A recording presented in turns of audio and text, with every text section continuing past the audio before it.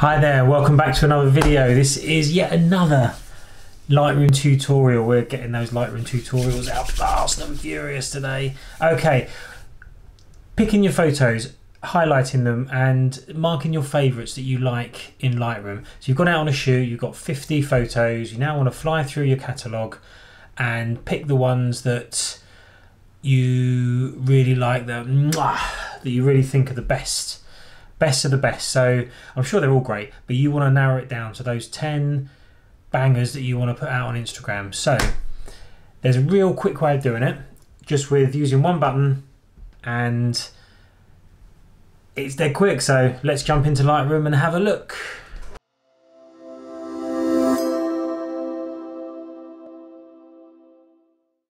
Okay, so welcome to Lightroom. I've got a few photos here that I took. This will probably be a couple of years ago now. None of them are picked. They're all just there's no flags, there's no rating, there's no colours or anything on here. So I'm quickly going to show you how, with a few keys, you can very simply highlight your favourites. So the way I do it is I make sure I am on the full screen. So we are going to single photo view, and we're going to click on the first photo in the catalogue. Now we're going to fly through these really quickly, and I will show you one thing to press to set up before you start. If you come up to blah blah blah blah blah, if you come up to photo, make sure this auto advance option is ticked, and what that will do is you can have your right hand on your mouse, your left hand on your keyboard, and you can just press P to flag the photo. You see we've got a flag here now, but what it also does, because we mark that auto advance box, it goes on to the next image, so you don't even have to worry about clicking on the next image. Do you like that one? If you don't, you can either leave it, or you can press X to reject it. Now I tend to, I'm going to just quickly undo that, I tend to have my fingers on the P and the arrow right button, so that if I like one, I hit P. If I'm not sure, I arrow right. Not sure, arrow right. Not sure, arrow right. Yep, I like that one. Press P and it automatically moves to the next one. Yep, like that one, and it automatically moves to the next one, and so on. And you can fly through your catalogue really quickly, just picking the images that you like with a flag, and it's just a real quick way. We're just going to get through these really quickly. My gosh, I like all of these. I don't like that one.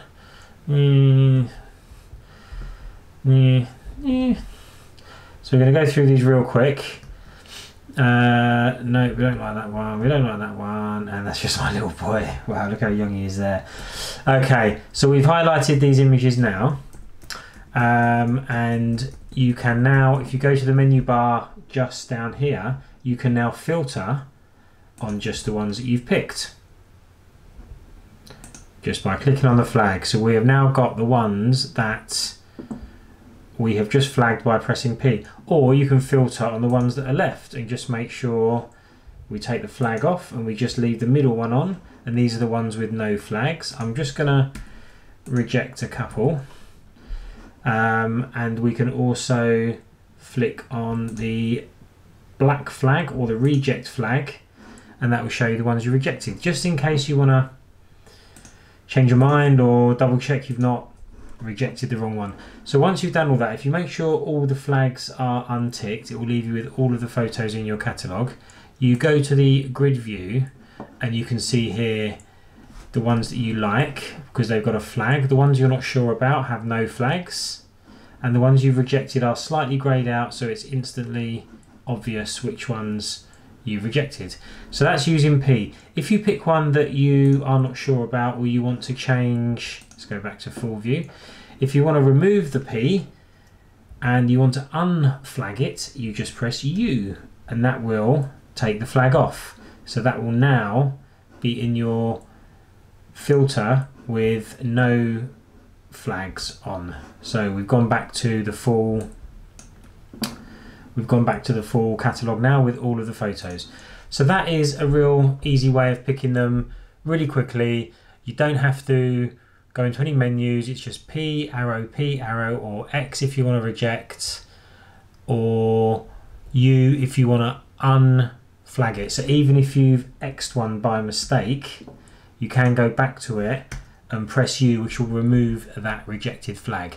So that is a real quick way of picking them, and that's what I do first of all. If I've got a batch of photos from a shoot, I throw them into Lightroom and I just go through them real quickly, P, and blah, blah, blah, blah, to get through the Lightroom with the ones that I think have got potential. And that just basically weans out all the rubbish. Once I've done that, I filter on my flagged photos. So these are now the ones that I want to keep and I want to work on. And if there is something in here that I think has got real good potential, you can rate it with numbers 1 to 5. So let's say we think that's really good. We give it 5 stars. And again, because we've got this auto advanced option ticked, it goes on to the next photo. Or we can also do it here, 5 stars, and it goes on to the next photo. So once we've gone through and picked all the ones, you can star them, rate them at any star rating you like. We can then filter it again even more. So we can then have flags on and only 5 star. So now we have just picked the real creme de la creme of the bunch. These are the ones that not only do you like, but you've given them a 5-star rating and you want to edit these and get these out for the world to see. So you can do that. You can edit those now and you can put them wherever you want, your website, Instagram, get them out there. One thing I've found that's a little bit complicated, and there might be another whole video coming on this, is to know which ones I've actually put on Instagram in the first place. You've got a massive catalogue here and I'm forever going back looking for another photo that I might want to share, or I want to keep that Instagram feed going, so I dip back into another photo, another library, or an old catalogue from a year ago or something, and just pull out an image that maybe I like now that I didn't like then. But how do I know that I haven't already shared that? So there's a couple of ways you can do it, and I'm just going to use this as an example to show you how, or to show you another option in the flagging and rating and highlighting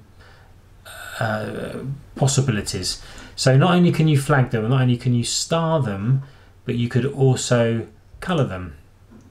So we have here the color ratings or color labels, and you can carry on with the numbering. Now we've run out of numbers here when it gets to purple, so we've obviously got 0 to 5 for the rating.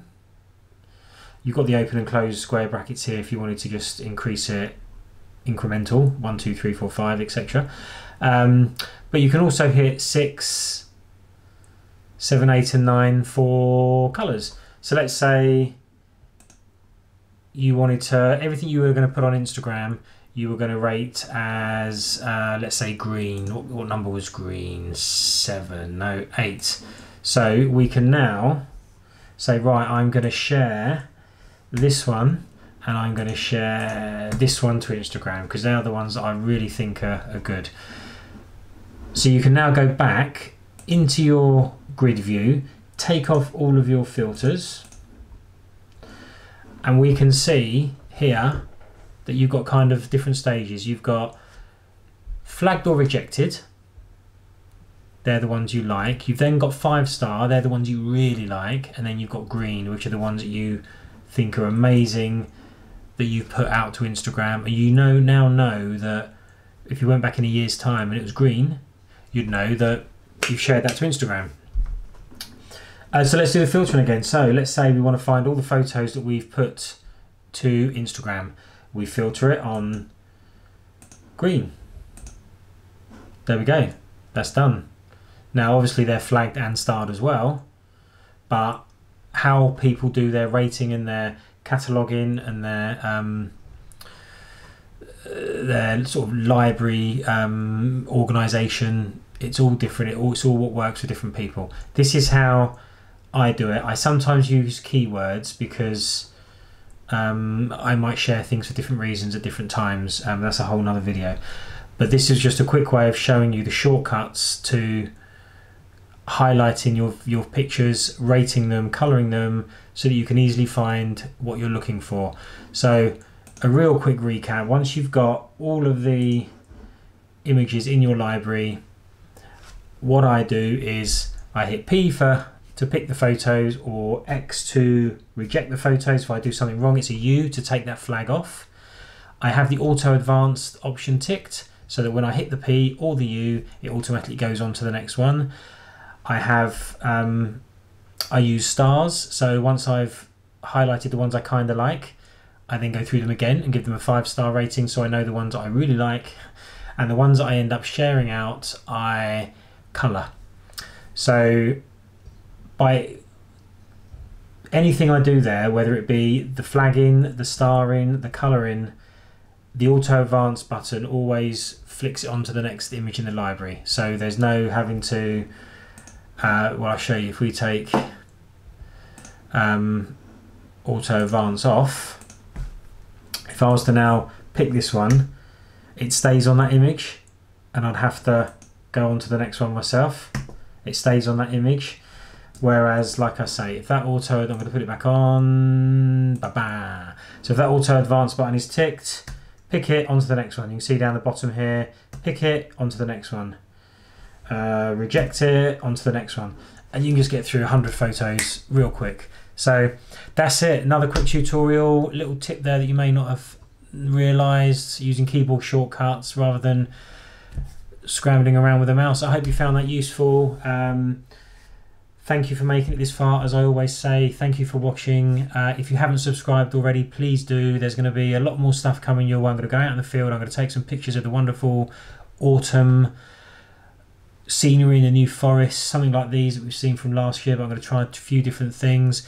The best thing you can do, as I've said before, is just hit that like button for me. It just knows that I'm on the right direction. I'm doing something that people are appreciating. And leave me a comment if you want me to show you something, or if you can tell me something I don't know. I'm all for learning. So that's it. Do it. I love you. Let's see you in the next video, and take care. Bye.